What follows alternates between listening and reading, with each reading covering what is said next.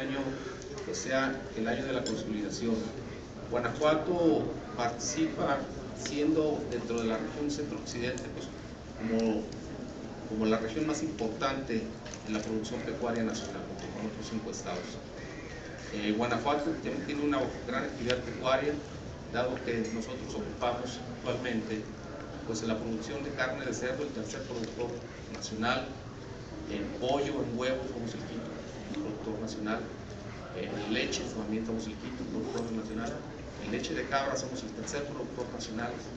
Actualmente en leche de bovinos producimos cerca de 800,000 litros diarios de leche.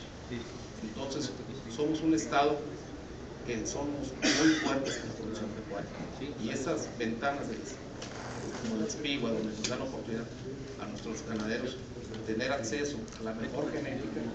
Ellos pueden comprar sementales de otros estados donde está la genética un poquito más alta. Entonces, para nosotros es una gran ventaja que nuestros ganaderos asistan a este espigua, porque van a tener acceso no solamente a las conferencias para actualizarse, sino también tener el acceso a la mejor genética que hay en México. Y